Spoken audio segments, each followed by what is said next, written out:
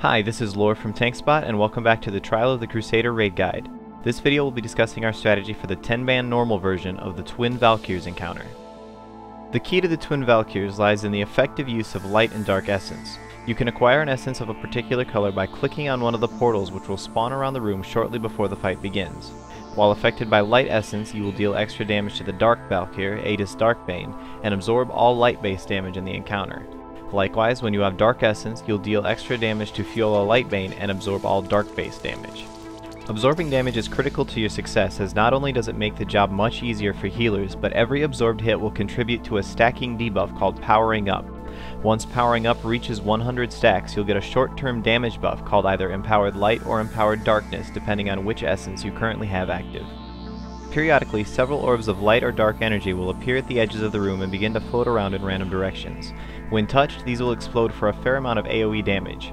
Players need to touch the orbs of the same color as their essence and carefully avoid orbs of the opposite color. This is one of the primary ways for DPS to stack Powering Up, so ideally healers should be the opposite color of the group they're healing in order to avoid stealing orbs from DPS. Roughly every 60 seconds, one of the twins will begin to cast one of two special abilities, either Twins Pact or Vortex. When Vortex is chosen, everyone in the raid needs to immediately switch to that twin's color if they aren't already, as the twin will begin to channel a high damage, non-interruptible AoE that hits the entire raid.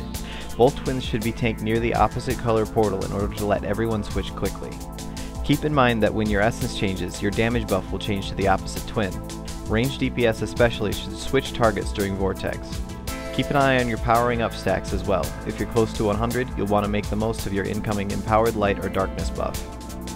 When Twins Pact is chosen, the twin casting it will shield herself and begin channeling a massive heal.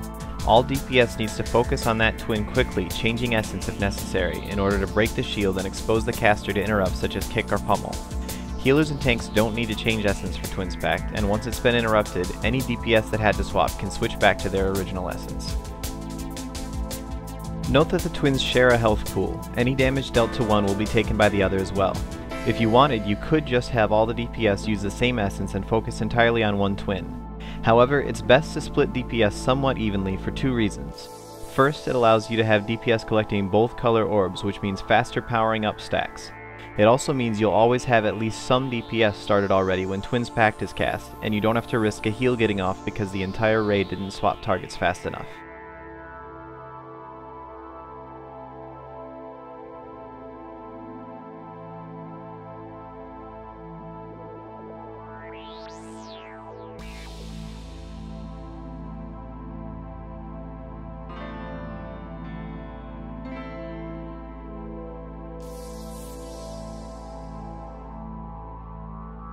The Twin Valkyr encounter uses a very unique mechanic that can be somewhat confusing at first, but once you get the hang of it, this is ultimately a very simple encounter.